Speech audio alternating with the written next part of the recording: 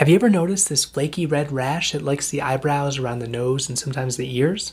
This is a common skin condition called seborrheic dermatitis. Hi, I'm Dr. Scott Walter and I'm a dermatologist. Seborrheic dermatitis is an inflammatory skin condition that appears in the sebum-rich areas of our face and even scalp. So what causes it? It's thought to be caused by our skin's immune system overreacting to the normal yeast that lives on our skin, called Malassezia, which is part of our normal flora.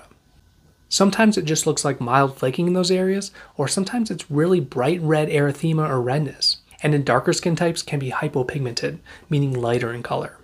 For treatment, prescription topical anti-inflammatories and even antifungals work best, but before you see your dermatologist, if you're looking to try something over the counter, the best option out there is Nizoral shampoo, which you can use as a face wash. Just leave it on for a few minutes before rinsing. It's important to know though that this is a chronic skin condition. Even with treatment, it can often recur. Let me know below what you want to learn about next.